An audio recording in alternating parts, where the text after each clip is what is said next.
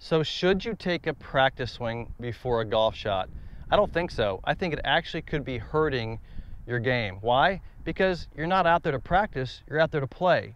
Let's go talk about why your practice swing could be hurting your golf scores.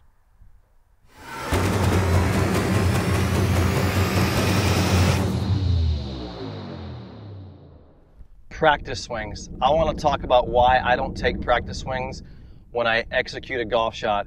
But here's the thing about it, is that I'm not opposed to practice swings. Matter of fact, there's a purpose for practice swings, but you're not really practicing when you make them. Now I'm talking full shots here, and when I'm in my short game and my putting, I have a totally different routine when it comes to execution of a golf shot. However, that's what we're going to talk about today, is execution of a shot, because practice swings are something you do to practice. When you're on that golf course, you're out there, you're performing and you're playing, right? And you're in the process of executing good shots. You're not out there necessarily to practice. So we have to talk about the purpose of a practice swing and then why I don't do it when I actually execute a shot. Now here's the thing about it. There's some science behind this. Obviously, it's how the brain works. But let me just go through my pre-shot execution routine to show you what goes on when I execute a shot when I play golf. Now, one of the things that I think you have to understand about playing the game of golf is if you're not consistent in your routines, if you're not consistently executing a shot in the same way, how can you expect to be consistent in your shot making ability, right? So you have to get good at pre-shot routine, and you have to get good at execution, which I think are two different things that are in one routine. When you get good at that, you simply go play golf and you execute. So I'm very much into the process of execution. Let me just show you what I do, and you can see why I do what I do. So one of the things that you'll see me obviously do is I stand a certain distance back from the golf ball, and I assess my shot, pick my club, get my yardage. I do all those things that I need to figure out what the heck do I want, right? So what do I want to do? I want to hit a 3-wood, 240 yards at that flag down there. So I'll pick a spot out in front of the golf ball. So I'm giving myself kind of a reference to a spot, right? Now, once I got my club selected, some people say, well, I visualize the shot. You know, I'm seeing what I want. I pay more attention to the line than I do anything, because once I pick my spot and my target line, I don't really, you know, I can visualize a shot going straight or whatever. And sometimes the whole location isn't your target. Maybe it's left side of the green or left half of the fairway or whatnot.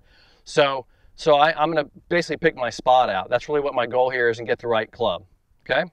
Now, when I go into this, so this is what I call red zone. You can see this in my book. This is the red zone. This is where I make this is decision zone here. Once I make the decision, I'm going to go into what I call green zone. Green zone is this area out here where that's where I actually execute a shot.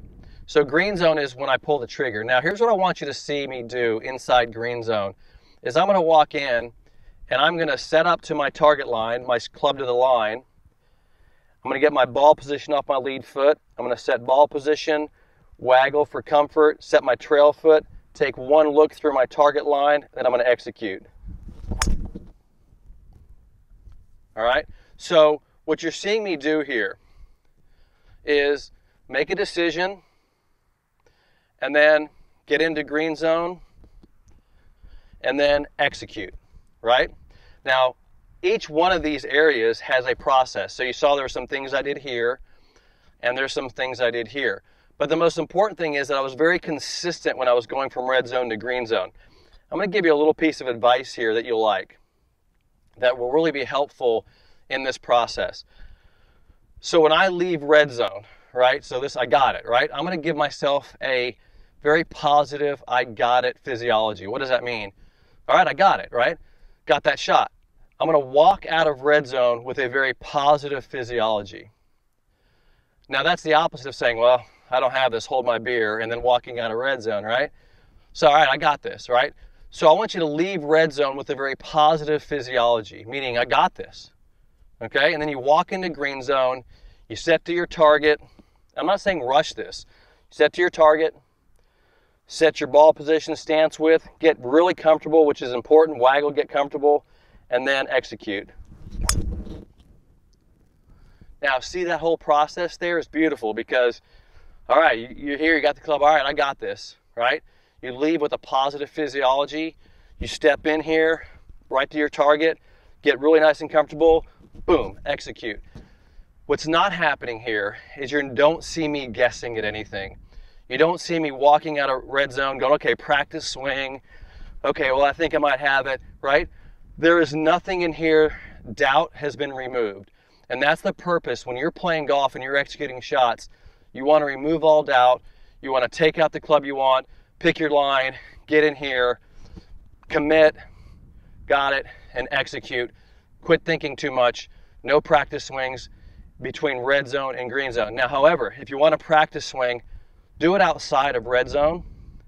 Then you can come in, make your warm up, loosen up, whatever you need to do. Okay, get it out of the way. Then hit your red zone, got it. Go into your green zone, establish your position, get set, bang, hit it, right? That's how you're going to play your best golf. Red zone, green zone, no practice swings.